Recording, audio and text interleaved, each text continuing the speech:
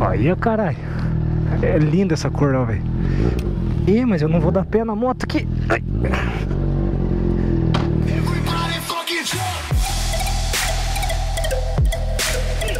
Jorge, corre atrás das galinhas, Jorge. Olha aí, ó. Opa. Já é invertido os botões. Olha aí, o moleque, velho. Tô a bordo de uma XRE 300. Aqui do meu lado o Guilherme, meu cunhado, namorado da minha irmã, aqui de Laguna. Primeira vez que ele tá andando no XJ6. Primeira vez que tá andando numa moto grande. Eu falei pra ele, vamos dar uma volta aí pra você curtir e tal. E ele achou a moto facílima de pilotar. A moto dele é essa XRE 300. Olha uma África. Olha aí, ó. Top, velho. Dá mão, Gui.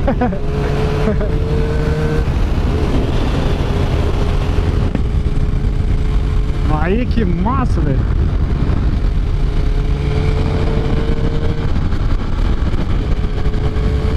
O bicho tá faceiro. Sorriso de orelha a orelha, velho. Vamos lá.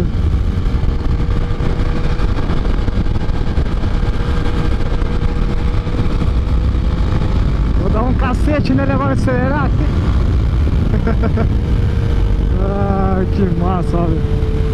Tá sem chinelo, sem nada. Louco pra dar com o dedão na tartaruga.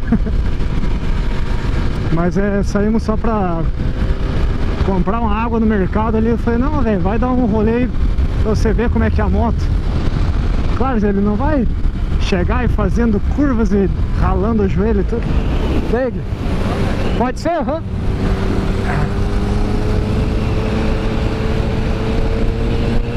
Que tal, hein? Rolezinho na praia, tijotão. Aí, ó, velho, Praia do Gi.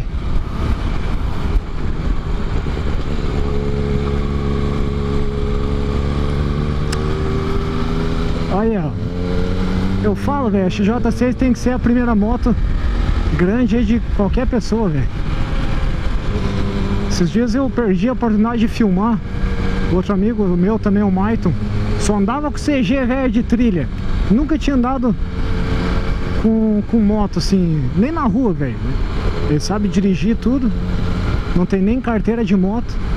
E pegou a minha XJ, foi dar uma volta. Ele, ó, cara, moto dá pra ir e tal, vai, né? É uma moto fácil, dá segurança pra você andar. Então, com certeza, a primeira moto aí, XJ6 é o mais indicado, velho. Primeira moto grande, assim, de alta cilindrada, né? Ah, mas a XRE aqui é muito massa, ó. Macia demais. Pena que tá super valorizada essas motos, né? Só isso que eu acho. Que eu acho uma pena.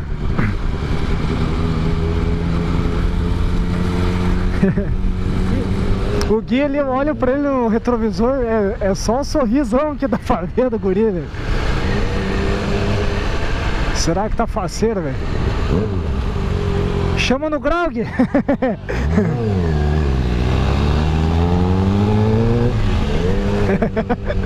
Acabou de pegar a moto, ó, chama no grau. Uau.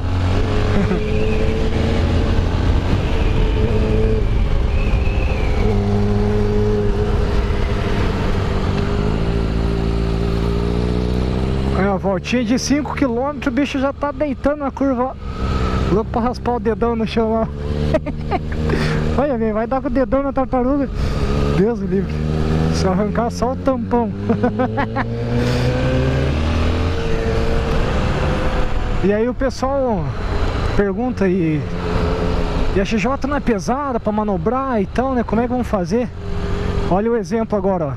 Acabou de pegar a moto, velho. É a primeira vez que tá andando na XJ. Vamos ver.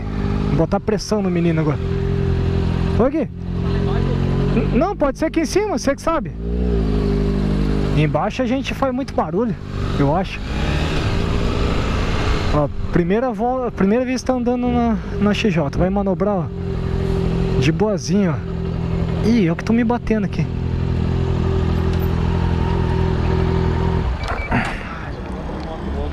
Massa aqui. Tá louco, velho. Diga suas primeiras impressões.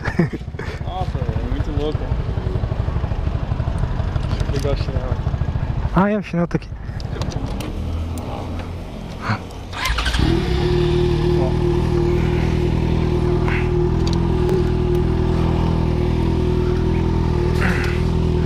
Ó, o bicho manobrando a moto.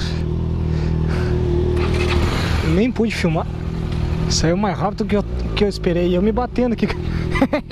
Faltou pé pra mim aqui.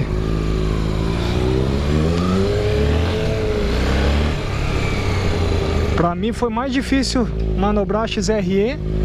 O caralho, olha, fazendo barbeiragem aqui. A barbeiragem tá bem baixinha. Foi mais difícil manobrar a XRE do que a XJ.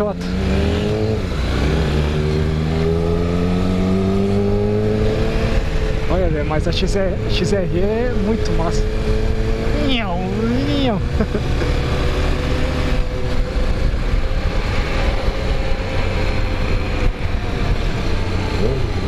Chama na RL agora. Ah, gelado, né?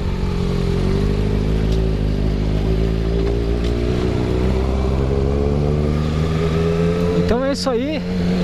Finalizar o videozinho por aqui. Espero que tenham curtido e me siga para mais dicas. É nóis.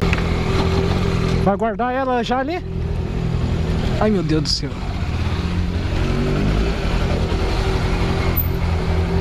Ai. Aqui não vai com motor elétrico. Não, pode vir. Olha, ó. Ah, show.